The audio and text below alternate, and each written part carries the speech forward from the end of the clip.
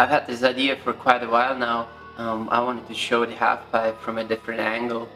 By painting its walls, I forced the viewer to change perspective and look at the transition only and not what lies above or around. So the whole session went down in logs in late April past season. Christian and myself went up and teamed up with the whole shaping crew of logs to paint the super pipe blue. Painting those 22-foot walls was definitely a mission.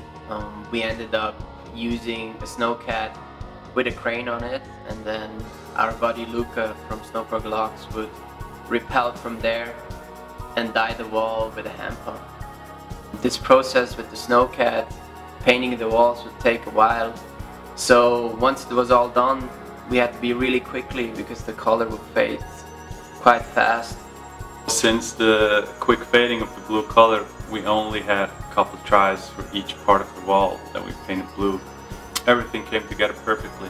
Christian's carve was flawless, and I have found my favorite angle. It's always a pleasure to work with Christian, of course, but on this project especially, it was nice to have a rider with a clear vision of what he wanted to accomplish. On one side, this project is really snowboarding driven, showing the key point of transition riding. On the other side, it's sort of an art project. I'm definitely blown away to get a TransWorld cover. It's been a childhood's dream, and when Gerard showed me the mag, I was speechless. I didn't even know what to say. And yeah, to see your initial idea ending up on the cover is really, really cool. And yeah, thanks guys.